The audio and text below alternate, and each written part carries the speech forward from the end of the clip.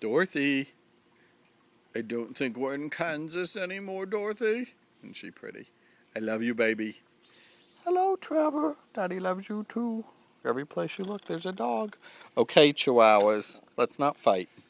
Okay, so let's do this.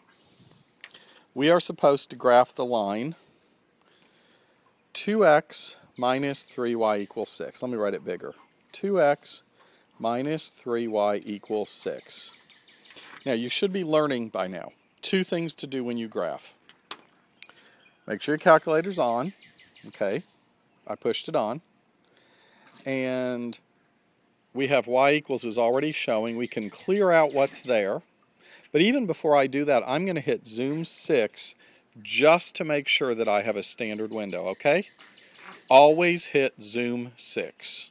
Okay, now, this equation has to be solved for y. So the first thing we do is subtract 2x from both sides. Dogs, behave. So I have negative 3y equals a negative 2x plus 6. You with me? And now we divide by negative 3. Everything gets divided by a negative 3. So we have y is equal to 2/3 x, and then 6 divided by negative 3 is a negative 2. So we have to put this into our calculator to graph it. The slope is 2/3 and the y-intercept is negative 2. You should remember the form y equals mx plus b, right? Okay, I'm going to repeat this till you're sick of it, but I don't care, because on the first test, so many people screw this up, and I don't want this happening to you, because they come up to me during the test, which, by the way, I can't answer questions during a test. Much as I may love you to death, it's your test, okay? And they'll be like, Mr. Salick, something's not right on my calculator, blah, blah, blah. And I'm like, look, I know in my mind they forgot to do zoom 6. They're in a weird window. Always hit zoom 6. Got me? Okay. Next thing you hit, after you solve for y, you hit y equals.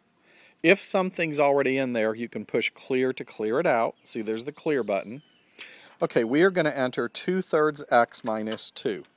Now, the way I enter fractions in a calculator is a little bit OCD, but I'd rather do it this way because when the problems get harder, you're going to understand why I'm doing this.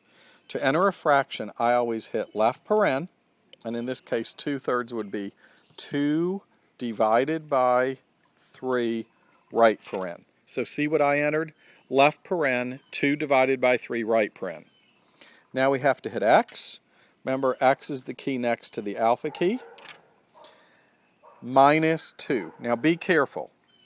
Minus is not opposite of. Minus is in between two terms. It's an operation. So it's this gray minus key. And then we put the number 2. Okay?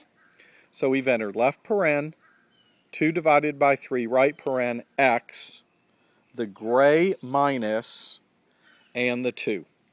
The only time you really ever use this key down here is when when the number in front is negative. Like if it had been a negative slope, you would have entered the opposite of whatever.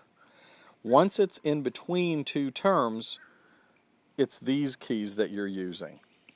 Okay, and now let's push graph. And there is our line. It's a line that has a positive slope, up 2 over 3. The y-intercept of the line is negative 2.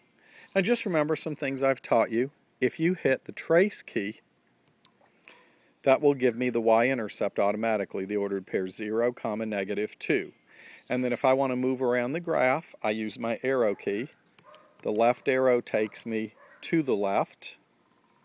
And you can see the weird values of x and y I'm getting. And if I want to move the other direction, I make the spider or the dead bug move in the other direction. And of course, there are infinitely many points on this line, so we can do this for a long time. Okay, we're done.